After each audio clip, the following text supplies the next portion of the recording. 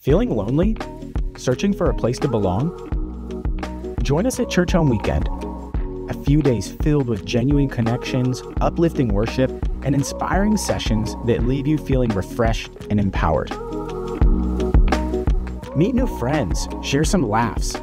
Hear from Judah and Chelsea as they talk about Churchome's vision for our global community centered around Jesus. Learn how you can be a part of something bigger, making a tangible difference in your community and communities worldwide.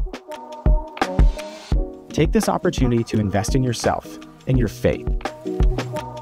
Register now at churchome.org and embark on a journey that will enrich your life and empower you to make a difference in the world. Churchome Weekend. We would love to see you there.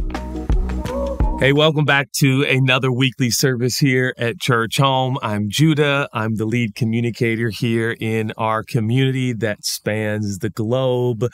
Hundreds of people, thousands of people from hundreds of countries all over the world are utilizing this content and utilizing the story of Jesus as we share it here. I'm so glad you've joined me. This is now week 3 in a series on the perfect peace that only Jesus gifts us and gives us. And I hope that you've had the opportunity to utilize this content in the setting of dialogue and conversation, maybe sharing a meal. I want to remind you that weekly service is really set up in a way that perhaps you and a few friends right now are seated together watching this content that will go only about 15 minutes. And then I hope it leads you into some awesome back and forth dialogue, discussion, prayer, and hopefully some great drinks and some great food. So thanks again for joining us. Again, if you don't know this format, I'm going to spend about 10 minutes explaining one verse of scripture from the New Testament, which I believe is 100% the inspired words of God that help us understand what it means to endeavor every day to follow Jesus. And we're focusing on the subject of peace, which right now seems so incredibly elusive. Could we perhaps experience peace in such unusual and unsettling times? And I believe we can. That leads us to what is called Philippians chapter 4 and verse 7. And it says this in regards to peace. It says, God's wonderful peace that transcends human understanding will guard your heart and your mind through Jesus Christ. Recently, actually it wasn't that recent, it's been a few years now, I discovered that as I slept, I was grinding my teeth. Things older people have to worry about. So I went to my dentist and he said, listen, you need to wear a mouth guard. You're gonna have to wear a mouth guard. I said, for how long? And he looked at me and said, for the rest of your life, slugger. I don't know if he said slugger, but I gonna have to have something to guard my teeth so that I don't wear them down to nubs. I don't know what is so concerning to me late at night that I'm grinding my teeth as I sleep, but I need a mouth guard. I got good news. You have a mind guard that is available. Maybe your mind is grinding. Maybe your mind is in an upheaval. Maybe your mind seems exhausted and weary and tired. I got good news. God has already provided a mind guard for you and for me. I know that example. I know that story. I know those statements seem so trite and so simple and so little and so obvious maybe. But man, they are so necessary. And they're so true. Let me read this scripture to you again. God's wonderful peace that transcends your understanding and my understanding, is going to guard your heart and your mind through Jesus Christ. What does this mean and how does this work? Clearly stated, the scripture says peace. This extraordinary peace that God gives, we don't earn or deserve, but God gives it, will function like a mind guard. It will guard your heart and your mind through Jesus Christ. It'll guard your mind. It'll guard your will. It'll guard your emotions. It'll guard that space and that place where you make a lot of significant, big and small decisions in your everyday life. You're going to have a guard there, and its name is peace. How does that work? Do you need a guard for your mind, for your decisions, for your emotions? Do you feel unsettled? Do you feel flighty? Do you feel fickle? Are you like me? Like I literally have had experiences recently where I'm texting a friend saying, I'm having the best day of my life. And given just a few minutes later, suddenly the best day of my life has turned into the worst day or the most confusing day or the most annoying day. We went on a trip recently as a family and we had a sudden crisis, and everything that I thought was great in life was tainted and turned, and suddenly I felt like nothing was good, nothing was working, nothing's okay, and what does it truly all matter? I just feel fickle. I feel flighty. Oftentimes when these kind of unsettling and unnerving circumstances or situations come upon me, I feel funny, I feel dumb, I feel stupid. I feel like, what happened to the strong, stable, consistent, spiritual leader that I'm supposed to be? And suddenly I'm turned into a mountain of emotion and this incredible, fickle, feeling, flighty, finite person. And I don't like that. I want that to be different. I want that to change. How does that work? I think Philippians 4 and verse 7 is for you and for me. Now I want to back up because verse 6 says this: don't worry about anything. Instead, pray about everything. Instead of worrying about everything, pray about everything. Tell God what you need and thank Him for all He's done. And then comes verse 7. In fact, some translations say, then God's wonderful peace that transcends human understanding will guard your heart and your mind through Jesus Christ. Let me give you 3 observations before I lead you in a guided prayer, which I hope leads to wonderful discussion. And like I said, some good drinks and some good food and some good laughs and some good joy and perhaps some good tears. And maybe you'll get a chance to pray for each other. And again, if you are solo watching this content, hey, jump on Pastor Chat. Let us know how we can serve you and pray for you. We are a community, not just a content platform. 3 observations about this mind guard, this peace that is a mind guard. Number 1, the mind can't produce this peace. It can only accept it. The mind can't produce this peace. It can only accept it. God's wonderful peace that transcends human understanding. So this wonderful shalom, this word peace is shalom. It's a wholeness of being. It's not a perfect arrangement of circumstance, situation, settings, or context. It's literally a wholeness. It transcends the mind, which is to say, mental assent cannot produce this extraordinary, gifted peace. You can't produce it. You can't manufacture it. You can't concoct it. You can't make it happen. You have to accept it.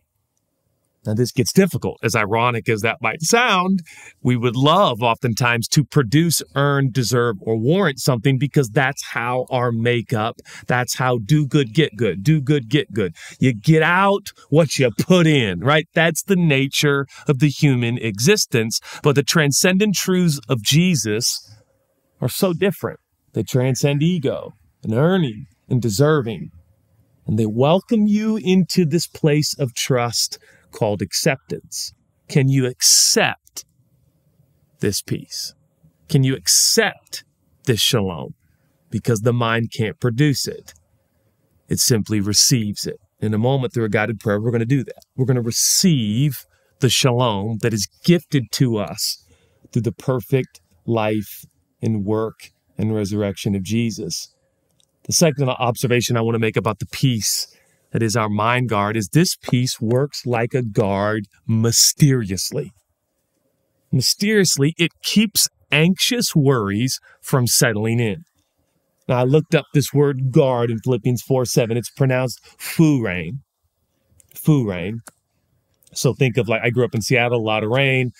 I grew up listening to the Foo Fighters, so Foo Rain, okay? They'll combine a little Foo Fighters in Seattle, you get Foo Rain. Foo Rain is the original ancient word here that speaks of a guard. It's like a sentinel. It's literally an armed guard who stands outside your mind, and it keeps anxious worries from settling in like a cloud.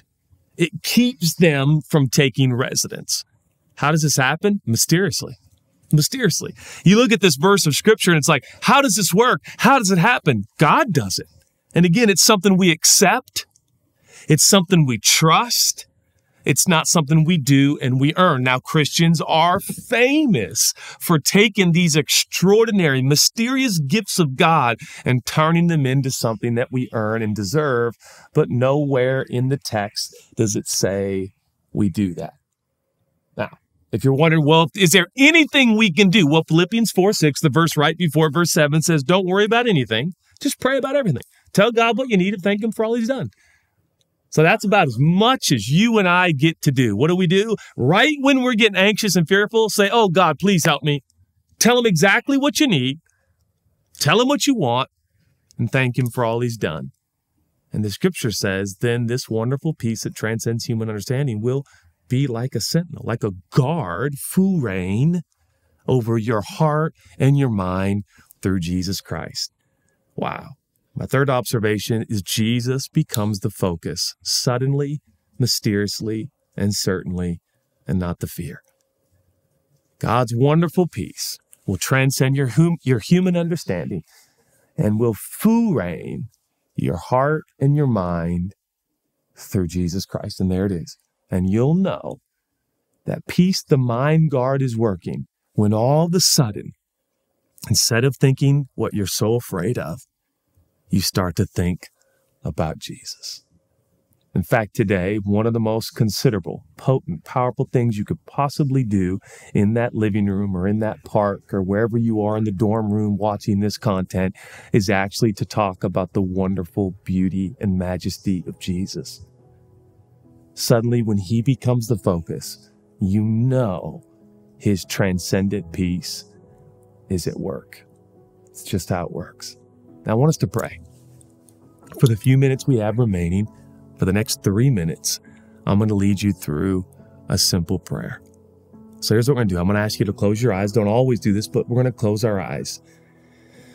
And we're going to accept this extraordinary shalom.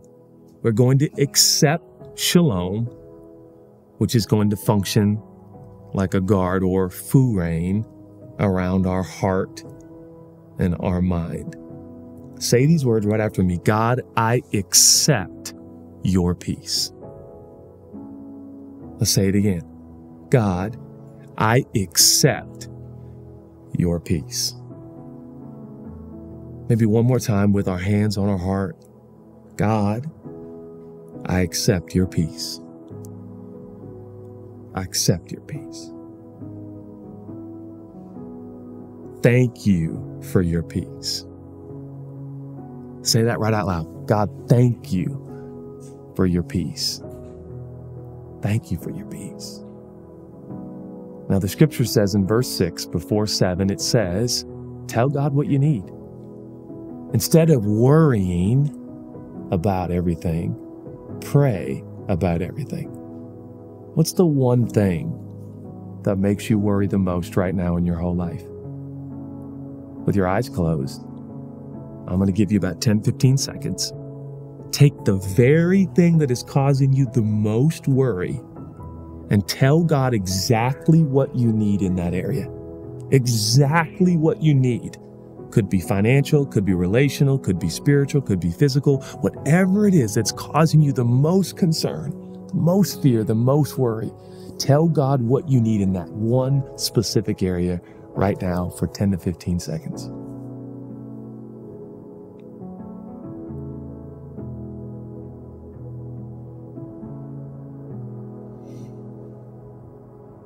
Thank you, God. I did it. I hope you did it. And the scripture says, thank him for all he's done.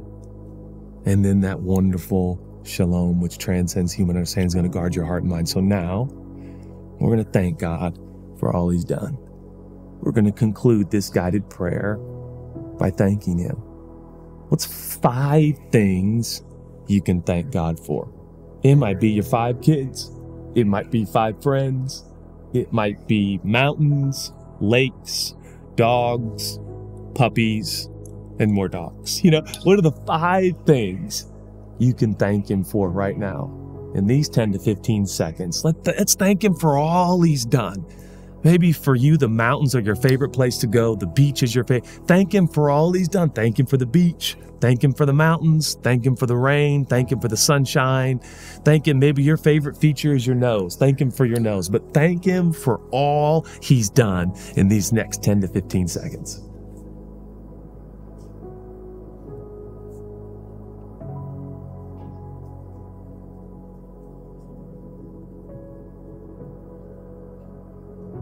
God, thank you.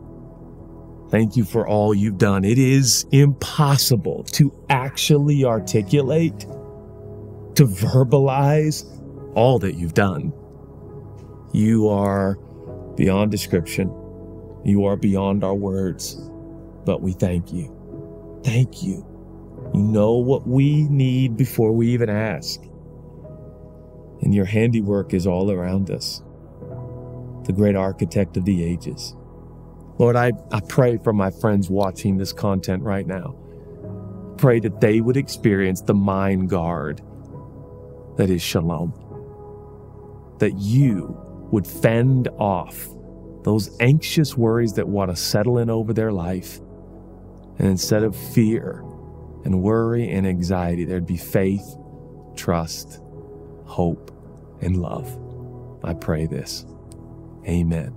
All right. I hope you enjoy some great conversation and some good coffee. See you soon.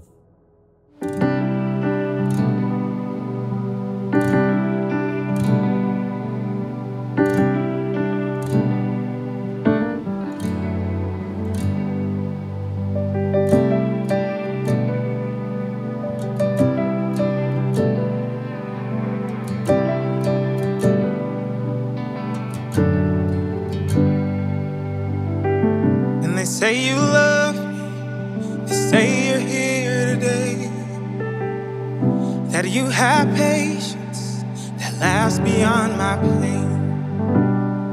And they say it's priceless, that you give it all away. The greatest gift that takes my deepest guilt away. And you decide to cover me with all your love and your kindness. And who could ever know your ways? How wide, how long, how deep is your love? Oh Lord, I stand in awe. You're the greatest of all. And you're the greatest of all.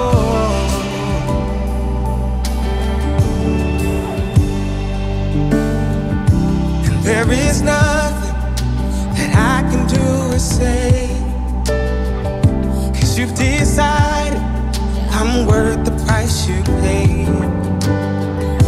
Your love is endless, it overcame the grave. I don't deserve it, but you gave it anyway. You decide to cover me with all your love and your kind. Who could ever know your ways? How wide, how long, how deep is your love? Oh Lord, I stand in awe. You're the greatest